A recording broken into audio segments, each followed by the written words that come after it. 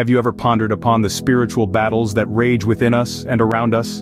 And what role do angels play in these battles? Our daily lives, we often overlook the spiritual battles that wage within us. These battles are not physical, but of the mind and spirit. They are the internal struggles we face, the choices we make, the thoughts we harbor, and the beliefs we hold. Now let's talk about angels. They are spiritual warriors, unseen but ever present.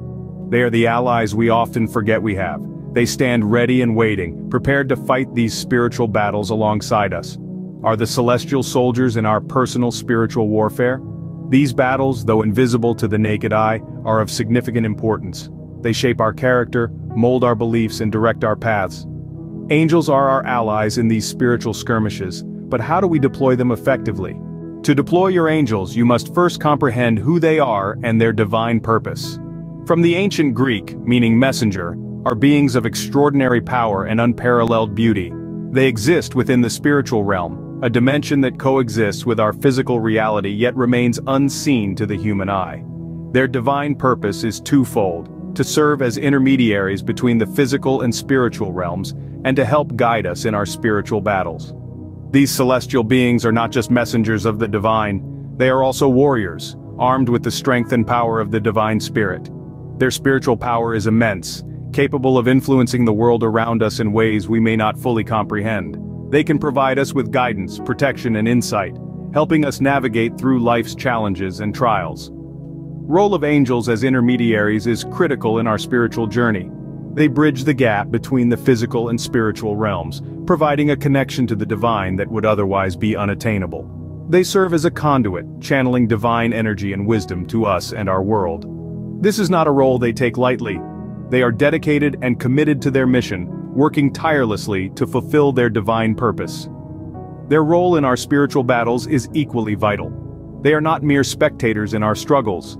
They are active participants fighting alongside us, providing strength and courage when we need it most. They are our allies, our protectors, and our guides, helping us to face and overcome the spiritual battles that we encounter in our lives. Understanding angels is the first step towards deploying them in our spiritual battles. By acknowledging and understanding their divine purpose and powers, we can better engage their help and guidance. We can learn to connect with them, to draw on their strength and wisdom, to seek their protection and guidance in our spiritual journey. Now that we understand angels, let's dive into how to deploy them in our spiritual battles. The first step in deploying your angels is intention. Now you may ask, why intention? And the answer is quite simple. Is the compass that guides your angels. Much like a ship without a compass is lost at sea, an angel without clear intention is ineffective in the spiritual realm. Imagine your intentions as the whispers in the wind, directing your angels on their course. Whispers are your deepest desires, your hopes, your fears, and your dreams.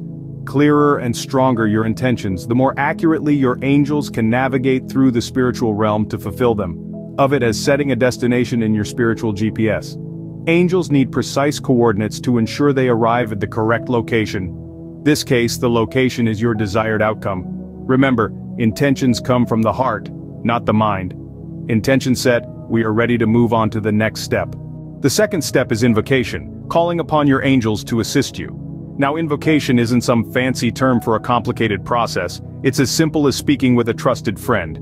But here, your friend is an angel, a spiritual entity with immense power. Call upon your angels, you'll need to first find a quiet space where you can focus your thoughts. This could be anywhere, from a serene corner in your home to a peaceful spot in nature. Once you've found your space, close your eyes, a few deep breaths, allowing your mind to clear of any distractions. Now with a calm mind, envision your angels.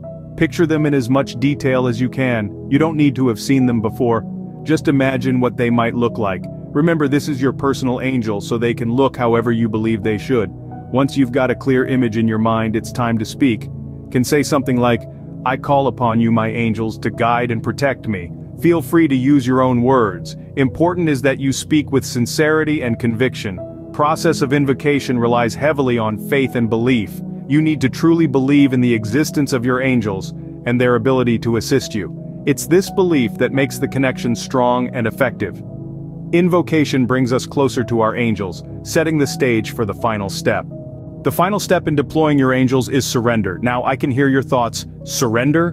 But isn't that giving up? From it, my dear friends. Surrender in this context is not about admitting defeat but about acknowledging a power greater than our own. It is about letting go of our need to control and allowing the divine to take the reins. When we surrender, we give angels the permission to lead us in our spiritual battles. It's like a dance, where we let angels take the lead, guiding us through the steps and the rhythm of the music. Doesn't mean we become passive. On the contrary, surrender requires active trust, a leap of faith if you will. You're in a dense forest, lost, and without a map. Surrendering would be like trusting a seasoned guide to lead you out. You're still walking, you're still doing your part, but you're allowing the guide, the angels, to steer you in the right direction. Dear friends, our angels are seasoned warriors in these spiritual battles. They have the foresight, the wisdom, and the strength that we often lack. Surrendering, we're not showing weakness, but strength. We're showing trust in their abilities, their wisdom, their guidance. With surrender, we complete our deployment, allowing angels to guide us in our spiritual battles. Today, we've discovered the spiritual battles that rage within us and around us, and the role our angels play in these battles. Journeyed through understanding angels, and learned the 3 vital steps to deploy them effectively. Equipped with this knowledge, you're ready to take up the mantle, to engage and overcome in your spiritual battles. Just stand by, step into the fray. Now it's your turn to deploy your angels and engage in your spiritual battles. To subscribe to stay updated on more spiritual insights.